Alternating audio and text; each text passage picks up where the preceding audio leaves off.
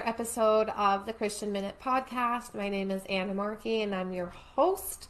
And today we're going to be talking about the importance of family devotions and give you some tips as to how to get started. But before we jump in, I want to set the scene, okay? So picture this. You decide that you want to have regular family devotions. You even know exactly what you're going to use to start. So you make your plan and you actually start. But when you do, the kids don't sit still, they don't listen, and you start wondering, why am I doing this? Is this really, really worth it? Now, I bet you that wasn't the scene you thought I was going to set up. Because honestly, when I watch a lot of Christian content and really a lot of things on social media, you see that sometimes these moments are glamorized and that like, oh, when you start reading your scripture together, it's all going to be look perfect and your kids are going to be angels and it's all going to go well and they're going to be listening and engaged and you can do this, this, and this. And the truth is that like my kids don't actually love having family devotions, and we've been doing it for a few years, and it's not necessarily easy because most of the times I feel frustrated about it. And actually, my almost 14-year-old daughter, one night a few weeks ago, we're sitting down to start family devotions, and she's like, why do we even do this? None of us like it. Like, what's the point? And honestly, that comment hit hard. And I tried to really not take it personally because we really wanted to have our children love His Word. But then I remembered back to when we did family devotions and I had the same opinion as her. I hated it. And our family devotions were a lot more involved than the ones we were having with our kids. And so I kind of thought that we'd been giving it easy to them and that, there's always a different level that we can go up. So you may be wondering why I'm sharing this with you, but it's because I want to be 100% transparent. I know that all the things that I've been encouraging you to do for the past couple of weeks isn't always easy, and most of the time it can be annoying, and sometimes it can be really hard. And certainly when it comes to family devotions, it doesn't always look great. And so if I didn't like it as a youth, right? And if my kids really don't love sitting there and reading scripture, why are we even doing this? Like, why are we fighting so hard to have this as a routine in our family? And like I said, as a youth, I really didn't get it. But now that I'm a mom and I'm a more mature Christian, I realize that family devotions are really important when it comes to building and training our children up in God's Word. In some of the few past podcast episodes, I've talked a lot about how we can raise our children up to know the Lord and how one of the number one things we can do is to model our faith. So when we are sitting down with our family on a regular basis, that is modeling our faith. That is showing our children that we believe that scripture is important and that we value it. We value it so much that we're going to take time to read it together every day, even if it can be a complete disaster. And so by making it a priority, they see that it's a priority, that we're not just telling them to read scripture, we're coming alongside and we're doing it together, modeling our faith. And not only that, but when we open scripture, we learn about who God is and how God wants us to live. And so it's because of those things that we do regular family devotions. So if you're interested to know, okay, you've already given me a warning, Anne, it's not necessarily going to look pretty, but how can I actually start this? And hopefully giving you some tips to make it a little bit easier. So the number one thing that you have to do is to pick a consistent time that you can have family devotions. So this can be something that you do regularly, hopefully once a day, and you need to decide when during the day you can do this with your family. And so every family schedule can look a little bit different. So I'm not going to tell you, oh, you have to do it in the morning or you have to do it at this time. But think of a time that you're all together as a family that you can sit down and you can read God's scripture. One of the easiest way to get started with this is to tack it on to something that you're already doing together as a family. So when my husband and I got married, we talked about how we really felt it was important to have at least one family meal together every single day.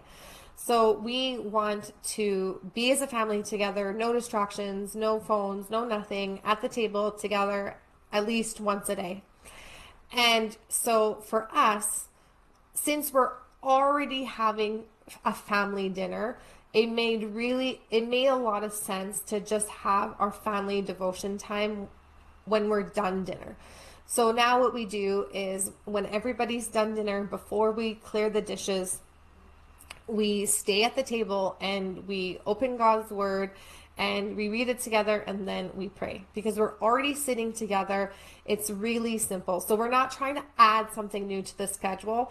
We're just tacking it on to something that we're already doing. Because to be honest, sometimes we don't have tons of time and it feels like a lot to try to add things to our schedule.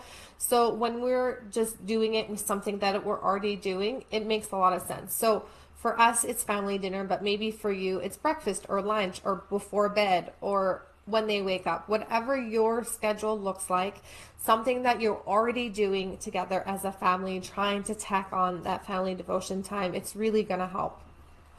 And I know that sometimes we may not want to start doing family devotions because we feel like maybe we don't have tons of time, but you don't have to have a long devotion time. You can have it just really simple. We read one verse, we ask 2 or 3 questions, then we pray. It takes less than 5 minutes. If your children are older or maybe you have more time, you can make it longer. But my encouragement is it doesn't need to be long. It doesn't need to be complicated.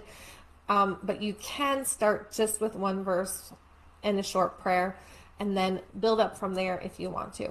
There are some resources that I'll share with you. Step number 2 is you want to choose age appropriate material, and this is quite important. So one of the things that people feel when they read scripture is that they don't understand it. And this may be happening because you're reading like the King James or the New King James and you don't really understand what you're reading. So if you yourself can't understand what you're reading, chances are your kids aren't going to understand what they're doing, what you're reading.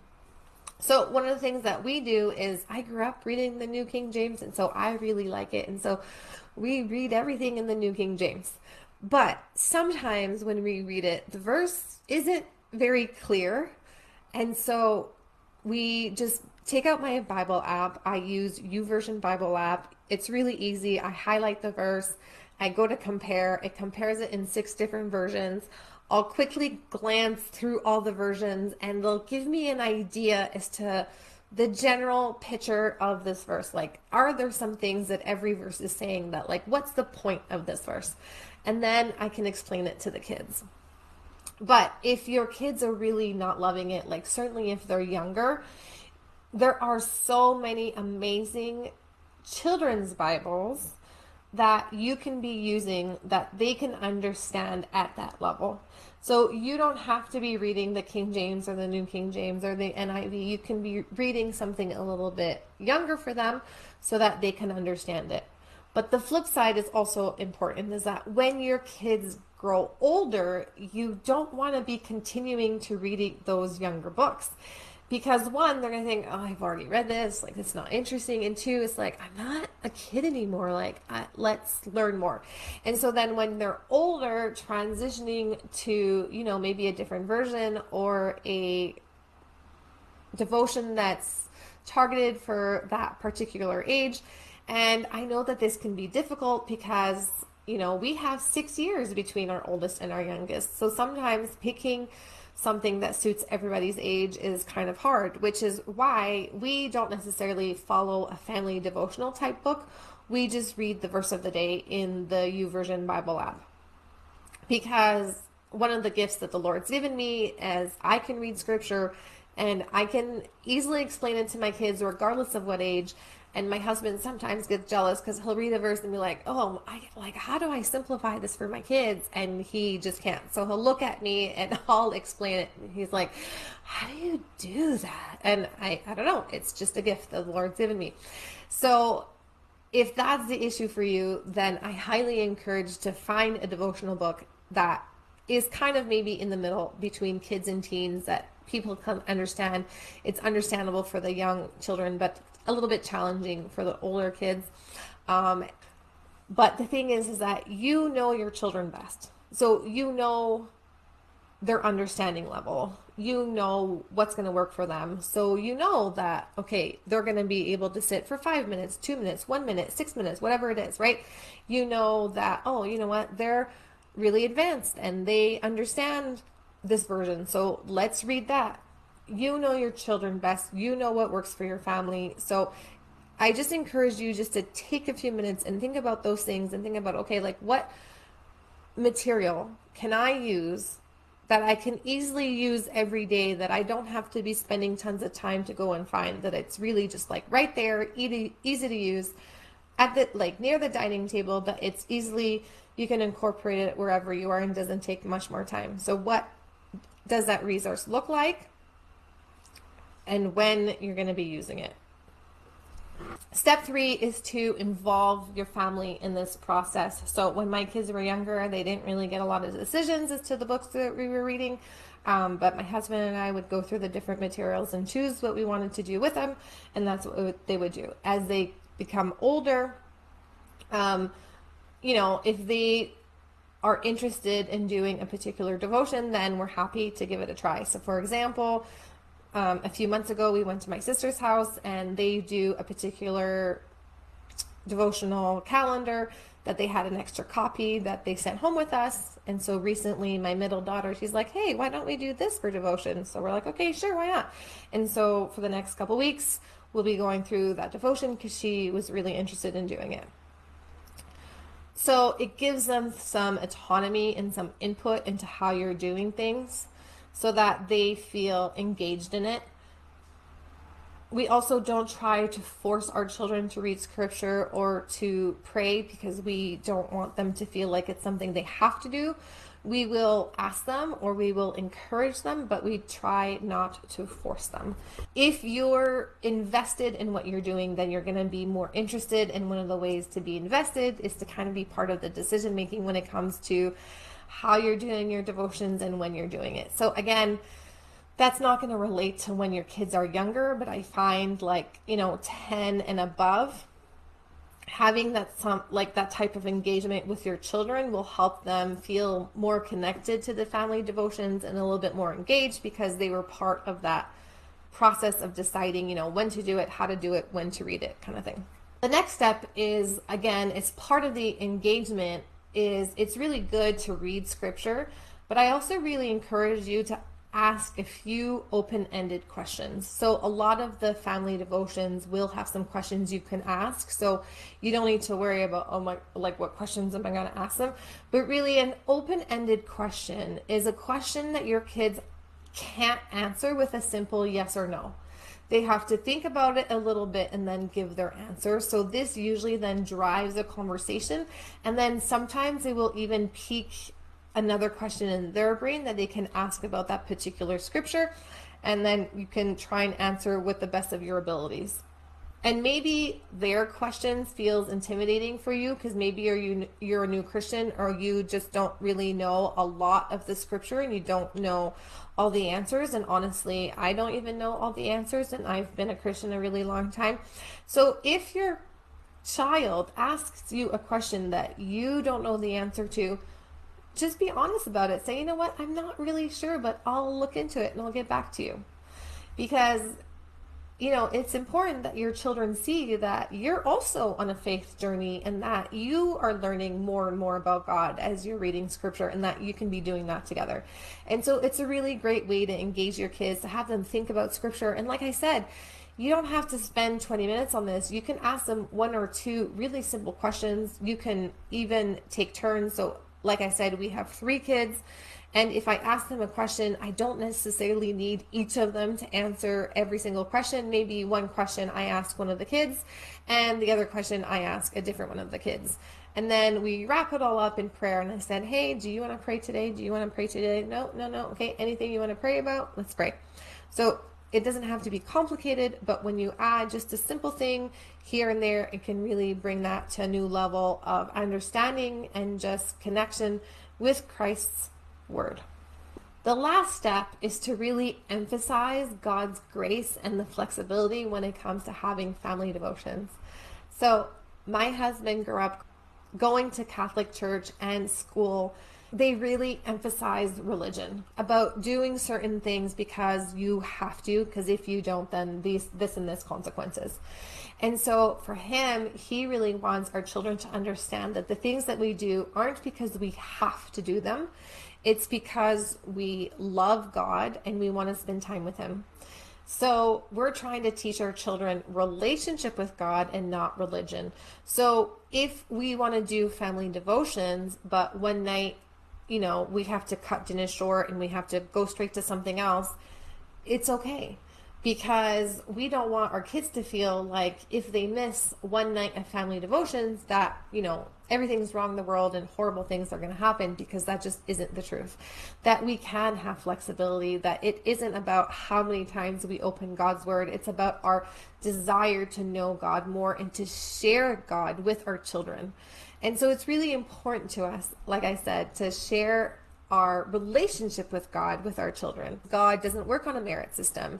He doesn't love us more if we go to church more. He doesn't love us less if we go to church less. But really, there are just so many benefits to regularly being with God's people and reading his word that it's worth it to do those things, but it's not a relationship ender. Like, you're going to have a closer relationship with the Lord if you're spending more time with him, but you can still have a good relationship with the Lord if you're not reading your Bible, an hour every day. Like, it's okay.